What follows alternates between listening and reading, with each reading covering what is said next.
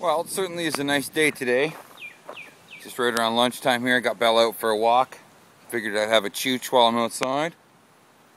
Gonna be heading over to our zone director for the flying... Oh, shitting out her ass. See? You can tell. Anyways, I'm going over to the zone director's place, my buddy Franco's. Shoot the shit for a little bit. We might go flying this afternoon. I don't know though, it's pretty windy. So maybe we'll have some footage at the field. I'm gonna have to intermingle iPhone footage and camera footage if that's the case, and I don't really know if that's gonna work or not, but you know, we'll find out. So in other news, I'll put a link in the description down there at the bottom. I got the idea to make a hat and a t-shirt, and I'm gonna possibly come up with some other things to put on there. Don't really know what all to put on a hat or a t-shirt. You know, I don't want to be like that other goof and put something like "Chooch my pants antler" on a shirt. You know, because those are pug sayings. I'm not gonna put pug shit on my shirt. So, anyway, so yeah, there's a link down there. I'll be straight up honest with you guys, because it's a service the way it works.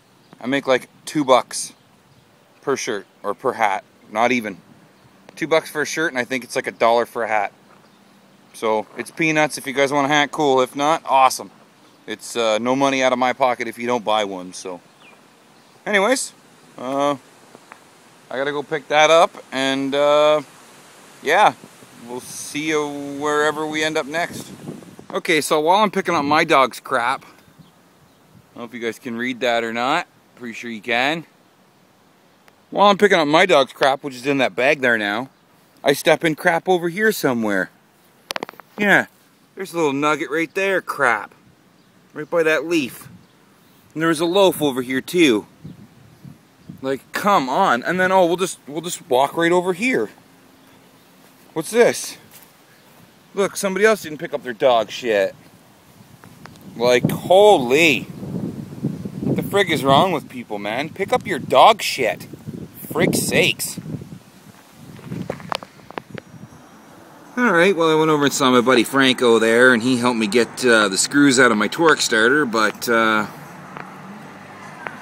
it's pretty windy in town, which means out in an open field it's even going to be even windier. So we're going to wait a couple hours here, see what happens, and hopefully we get to do some flying today.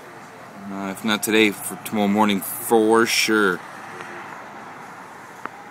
So, just have to wait and see. Apologize for that. Well, I don't know if you can tell, but it is friggin' windy.